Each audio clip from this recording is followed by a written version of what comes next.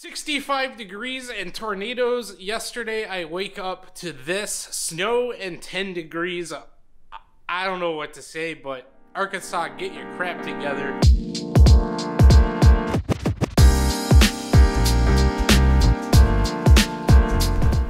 Hey, and welcome back to Mustache Fire. I'm Bruno. Triple E's inside. We're out here on part 2 of the fuselage build, me getting this thing ready to go. If you're following along, I appreciate it. Like, sub, subscribe, do all that good stuff. So what do we need to know before we do the side skins?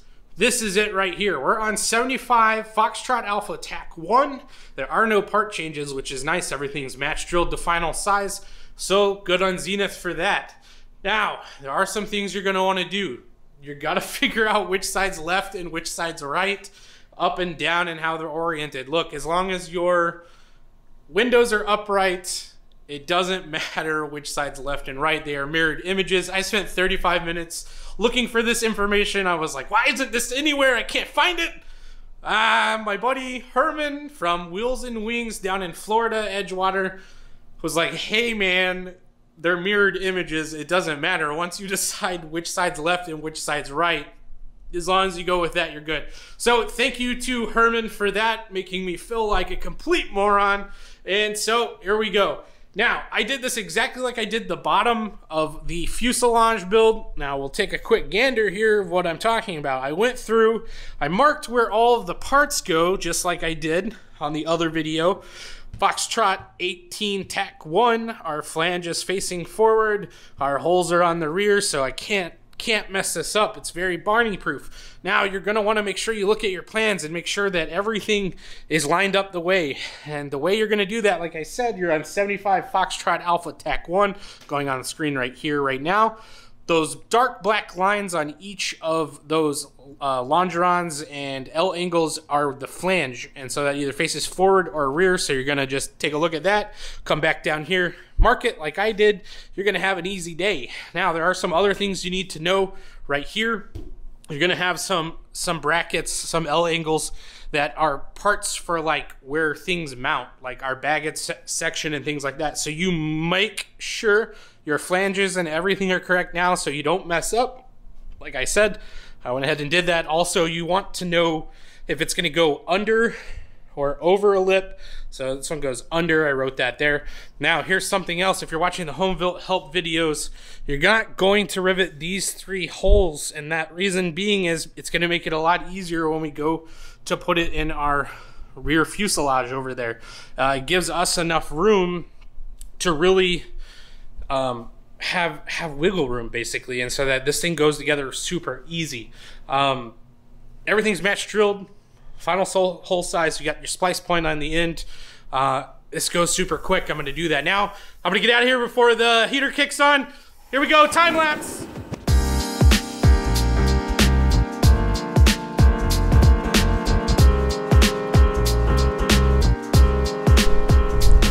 Alright, I want to take a quick second to show you what I got going here. These plates are not, the splice point here is not final drilled, and neither is the cross brace. So I'm going to have to drill that, but everything else has gone in extremely easy. So you kind of see through the time lapse. This goes extremely quick.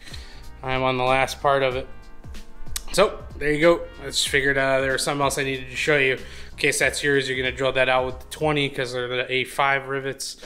You go to the horizontal frame piece in the back for the horizontal stabilizer bulkhead. So make sure you do that. Make sure you're going to Cleco with your silvers first, like you saw on mine. And then when you flip this over, you know, take your Clecos out from bottom. Just go ahead and drill it then and do your final rivets on it. What you're seeing here is the video left over from a hard drive crash of all the sides. I don't have the instructional video, but it's super easy. So you can see I'm getting everything final riveted. It's just like the bottom. Put your sides on, get them going. It's super easy. Cleco this guy in place on the longeron, and then you can even go ahead and final rivet it on the bottom if you'd like. I'm going to wait till I get the top done, and we're going to start the top now.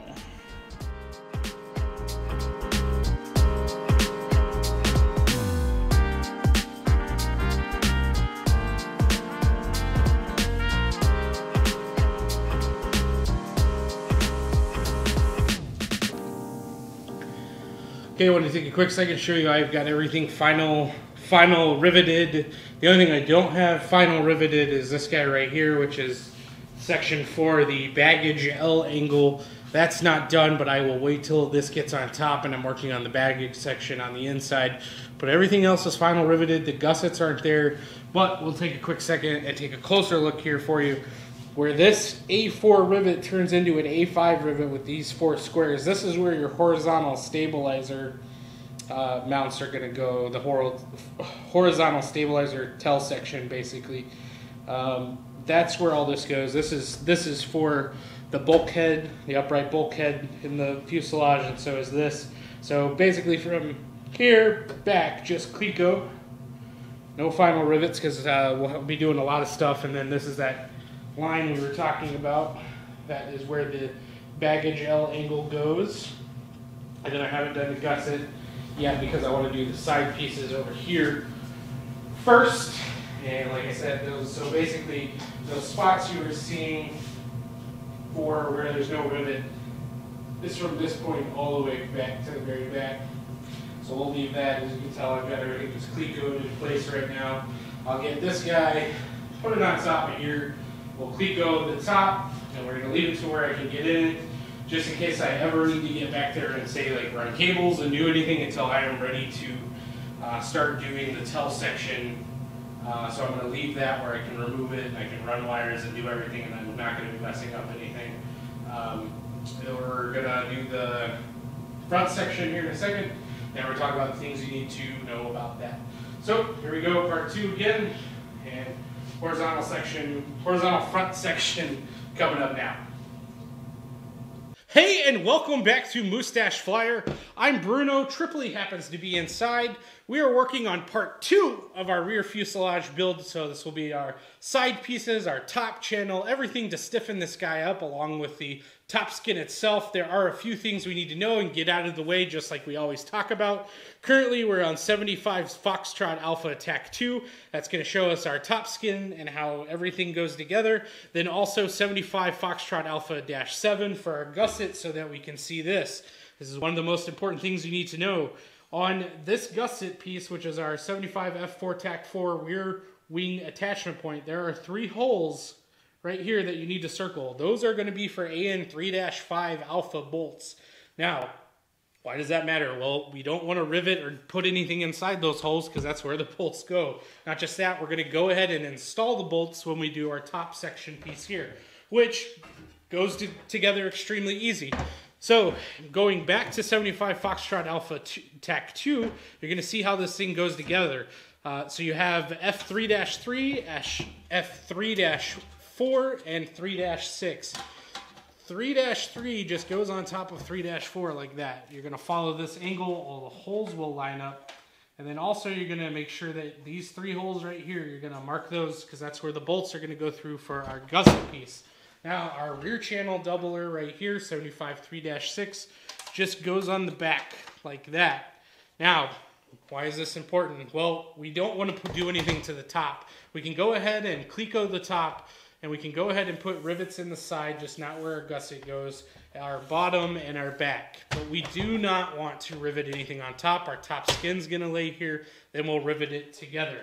Then we'll take 75 F4-1, they'll go together like that. Inside of our rear fuselage, we'll show you how to do that. Now, here is something else you want to know. We are doing the baggage section, but I want to talk about it right now because you might be confused. This piece right here is 75 Foxtrot 6 Tac 5. It has holes on one side and a flange on the other. This is what the top of the bracket back lays against, just like that right there, except for it goes like that. So you can Cleco your baggage compartment, but you're going to need to draw a line down the middle and drill your holes. I'm not going to do that until after the top skin's in place, and I'm going to show you why later on in the video, but just go ahead and take a mental note if you're out there working on it. That piece needs to go in when you do the baggage back section. And with that, we're going to go ahead and get started. I'm going to lay all these pieces up. We'll get to the baggage section in the fuselage and the top skin. Get it ready. All right, so we have our top channel assembly ready to go. This is a collection of parts F3-9, 7, and 6. It's our top channel, rear top channel angle put together. Our top is just clecoed, but the sides are riveted in the front. And we have 75 F4-4, which is our wing attachment plate. Now, we've got to talk about a couple things. These AN3-5 bolts here, I used a Harbor Freight torque wrench. Do not do that. Do not go out and buy the Harbor Freight torque wrench. It is garbage. I snapped 2 bolts. It is garbage. These need to be tightened down to 20 pounds for the nut on the inside. If I had this all over to do again, I wouldn't have riveted this part here on. I would have waited and then just been able to pick up my torques on the bolts right there, then put it back together, and then came through here and riveted everything. But to each his own. We've got to do what we've got to do. And you'll notice here that I have long bolts with nuts here. And what that is I did not want to buy number 6 Clecos for A6 rivets. The reason being is I can't really afford that right now. So I just did some long 3/16 bolts with some little nuts. Got my triangle going so this thing doesn't move. Put my bolts in, starting from the middle, working my way out, obviously, because it makes it easier. I started tightening and doing everything I needed to do. These are those AN3-5 alpha bolts, 20 to 25 inch-pounds. And then if you have drag, which means if you have a wrench that is starting to move, add 3 pounds. Your 3/16 inch washer goes on the inside. Obviously, it's kind of hard to see. I'm trying to do this the best I can, but you can see the washer, then the nut. Someone was telling me on the forums I needed to put the washer on this side. That's not how that works. Don't do that. Now, back to where we're at. So I've got this plate on here with these guys. I've went ahead and torqued these down. And what you're going to notice is your A6 rivets do not go in these holes. It's because you're going to need to drill them out. You're going to need to take a number 12. A 3/16 inch isn't going to work. And so what I did is I went and picked up a Harbor Freight Warrior 60-piece drill bit set. It was $19.99. Worked out great. It's got a number 12 in it. Perfect. And you'll drill those out. And when you drill them out, you'll put your A6s in just like that. And then I used a hand riveter with the flat piece and riveted these on. And you're only going to do it to this point because this side here is our side angle channel for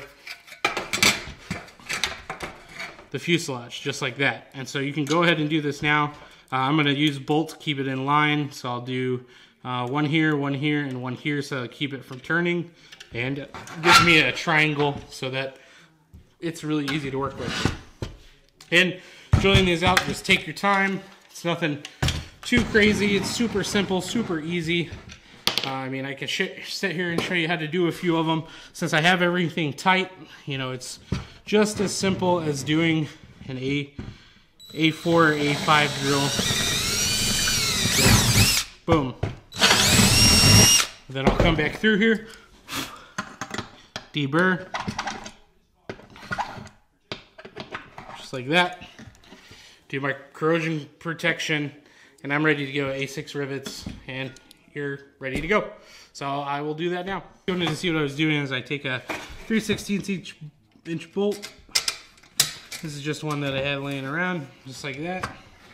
It's in the middle one, so I find the middle hole right here, just like that. It pops through, and I can just do that there. No need to go out and spend a bunch of money on Clecos, because this works just as easy. I'll find one that a little further down here, like that one, just like that. Before I tighten both of these down, since this is a new piece, it's got a little bit of flex left and right, I'm going to triangle one right there. Once I find the other bolt right here. So now I've got a little triangle going. You know, you can do it You can do it up here if you wanted to. This one's a little easier right here. Keep in mind, the reason I didn't show all this before is my left hand does not work so well. I suffered a stroke while I was in the military, and my hand does not have full strength on my left hand. That's why you see me using my right hand so much to do things. You can kind of see it's kind of got it where it's not going to move a little bit. And I'll actually put some A6 rivets in, one at the top, one at the middle, and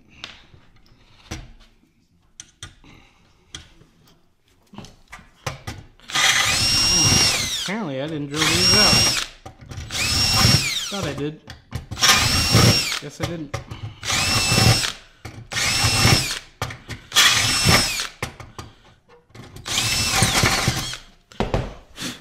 Like that.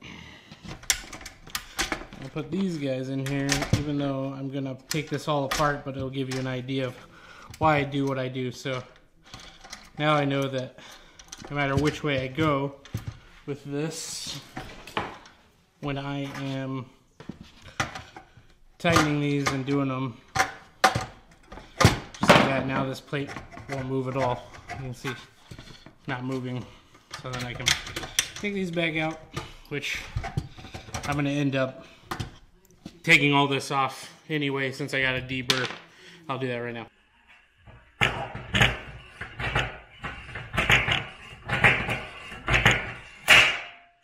Alright, so we have it all ready to go, as you can see here. You'll do the same thing on the other side, which I've still got to do over here. But I'll do that, and then we'll put this sucker on our fuselage. Alright, I apologize in advance, guys. Like I said, I had a hard drive crash. Some of this video was lost. This was a particular part. So what I did was I took my assembly piece, made sure that it was under the top skin. Then on the sides, I just came through here and clecoed all the way down.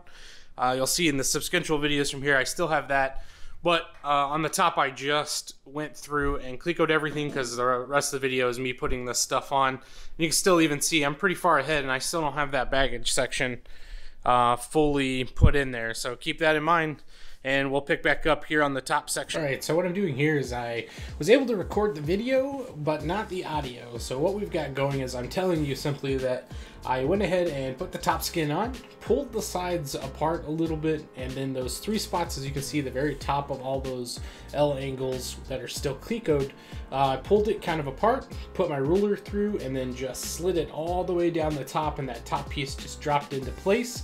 Then I started with clecos at the back, worked my way all the way to the forward, and then kind of started clecoing and final riveting and drilling things through. And as you can see, I'm talking about the longeron and the front piece, and we got it. Now we're ready. I didn't put any clecos in the front because I want to catch everything, so I've got to do a little bit more to that, drill them out, and so here we go.